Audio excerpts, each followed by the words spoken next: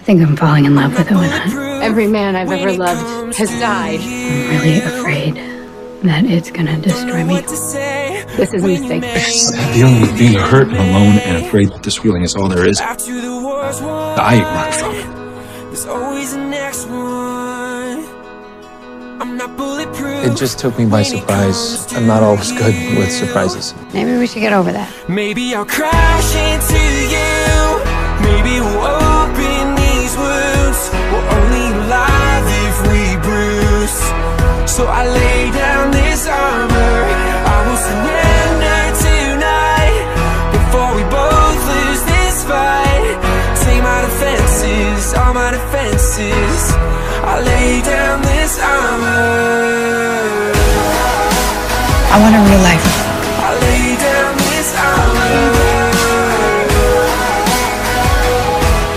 I lay down this armor. And I want it with you. I'll do what it takes to make this right. I can't do this with you. Not right now. Maybe not at all. To the war's won. There's always the next one.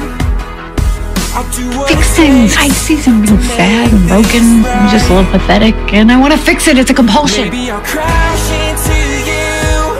I am happy. You could be happier. Only alive if we bruise.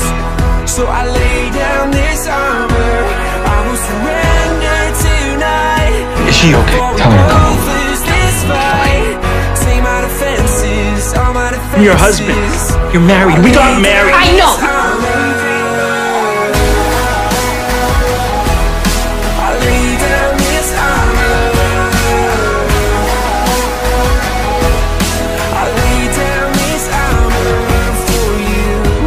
I'll be your escape. You married a tumor. I married you. We don't know who that is anymore. I don't know who I am. You can be free. You're my wife. Gain, sickness, and health.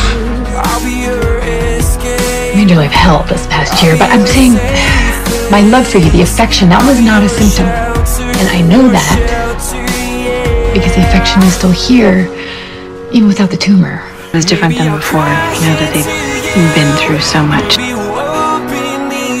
That they knew each other's pain. Like they knew their own. And that they knew how fragile it is. How rare it is. That something good could come out of so much pain. And they fell in love again.